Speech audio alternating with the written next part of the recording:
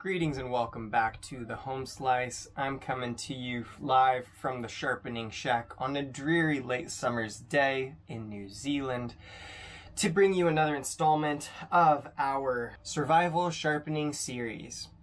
Now, to recap on our Survival Sharpening series, the basics of it is that I wanted to test the claim of whether 1095, as you find in many survival knives, is actually, as it is claimed, the best thing to have if you didn't have a sharpening stone and needed to sharpen on rocks only. The first episode, I went with some 1095 Crowvan, which was all I had that was close to 1095 at the time, as well as some S30V and Spyderco's H1 down to a river here in New Zealand, found some kind of sandstony rocks and tried sharpening on them. In that episode, the 1095 and the H1 basically tied, but it was at around 410 grams as measured on a best machine.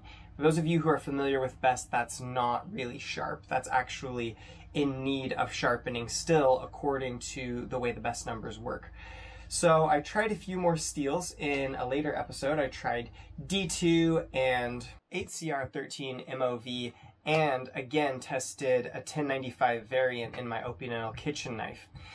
And in that test, the steel that was purportedly D2 actually did the best. Now, the knife I used was a budget knife of that sketchy Amazon brand. It's like Grow or something like that.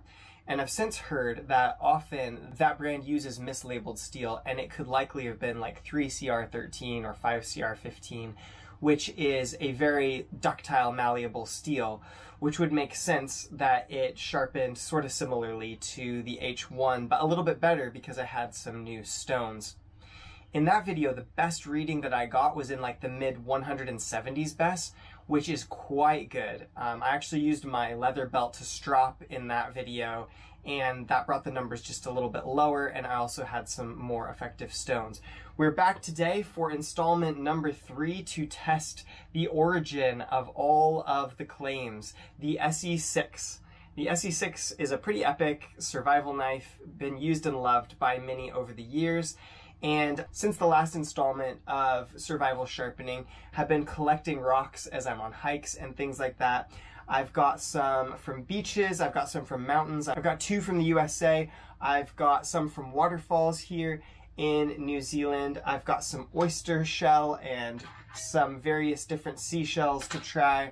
And we're gonna try them all and see which one performs best on the ESEE. I'm not going to strop today because I find that the strop just overall improves basically all the numbers, and so whatever's best off the stone is usually the best anyway.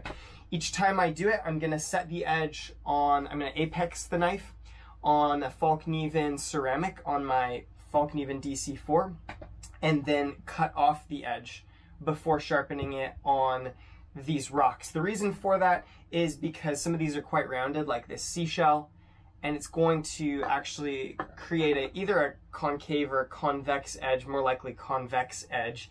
And if I convex the edge on one of the stones and then take it to another stone that's also rough textured, it's going to continue widening and worsening the best readings. So in between each of the tests, I'm going to bring it back to a triangular point on the ceramic stone of this Falkneven.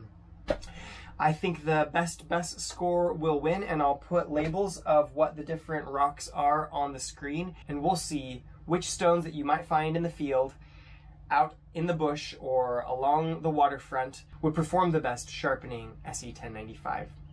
Let's do it.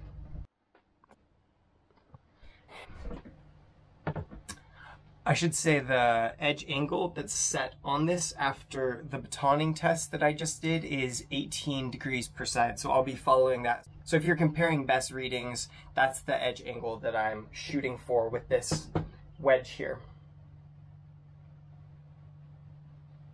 And I'm only going to sharpen the flat portion of the edge here, so.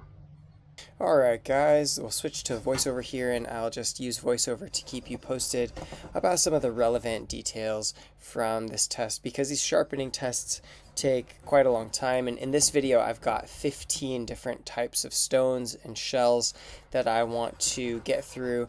I don't want the video to be like 6 hours long, but I left these first few tests a little bit slower so that you can see a little bit more of my methodology.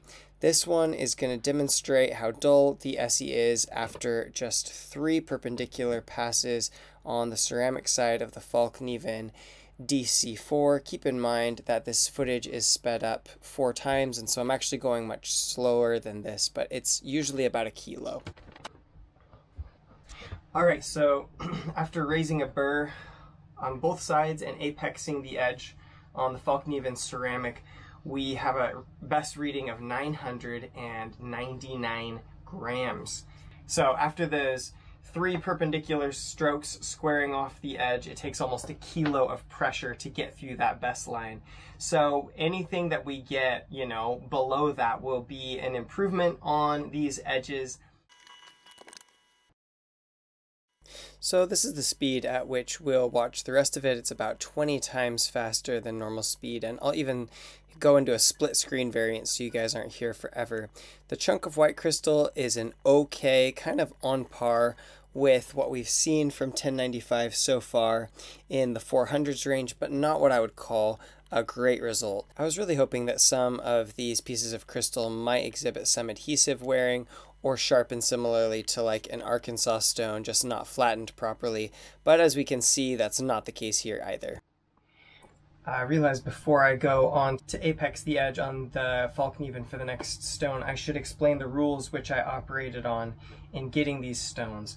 None of these stones were quarried, they were all found out in nature, and I've not used anything to flatten them that is man-made. The only thing that I would have done to flatten any of these stones is to rub them against one another, rub them against another flat stone.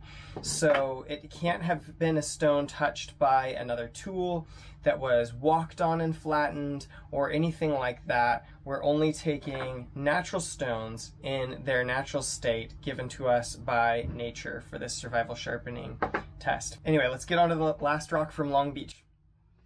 I'll supplement the testing that you can see with some commentary on things that you can't see.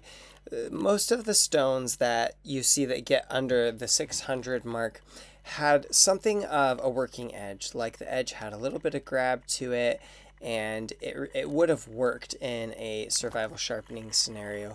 I think that what we're looking for in this test, though, is a mark under the 400 mark. So these 2 stones obviously fail to reach that.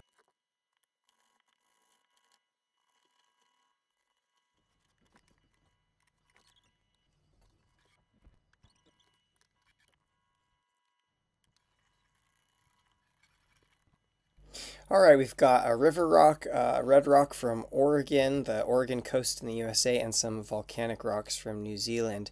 In this test you can see the volcanic rocks are a bit too rough to refine the edge very well, and the river rock and the red rock do okay, but don't sharpen it to levels that are better than what we've seen in our testing thus far. And here our next group of 4 different stones includes some oyster shell and different shells and a real flat piece of shale that I found on a hike. And while I had high hopes for the different kinds of shell, hoping that they might sharpen by some action that resembled adhesive wear, I did not find that they removed enough metal to really repair the edge effectively, and all of those stones ended up not performing super well. These are a little bit out of order because I came back to the thin shale after that because I noticed that the lava rocks had left a bit of damage, which I'll explain later. But the results of these stones are on screen. They're all pretty high other than the second attempt on the shale. Well, after observing the edge and looking at the numbers, I noticed that the mark went up to 1200 once we hit the larger of the lava rocks. And that did have some rough texture in it. And as I looked at the edge, it looked like there had been some damage that we hadn't been able to remove on the Falkneven CC4, and the shells didn't take off much metal, and so they didn't repair it effectively. So I felt like that second piece, the last piece of shale, probably didn't get a super fair reading. So I took it to the diamond and reprofiled it, and then finished it the same way on the CC4 and retried that one. And it scored sort of what the other shale pieces or flat pieces of rock did. Our best score was the little tiny piece of white crystal followed by the little river rocks. So both of our rounded, harder, finer stones have finished the edge better. And this 1095 did not respond well to the rocks, which have sharpened some of the stainless steels pretty well in the past, which is interesting. Overall, I would say that in this test, it wasn't easier to sharpen the ESEE 6 with river rocks than other knives that I've tried. And I guess the question remains, like, is 1095 the absolute best thing you could do if you were going to sharpen without a sharpening stone? I'm going to tackle that question in my next survival sharpening episode, where I'm going to pit 1095 against some other common or high toughness steels that you might see in a fixed blade and sharpen them all with the best performing rocks for 1095 and see if they get sharper than 1095 did. So stay tuned for that. And here is a summary of the results for those who are interested.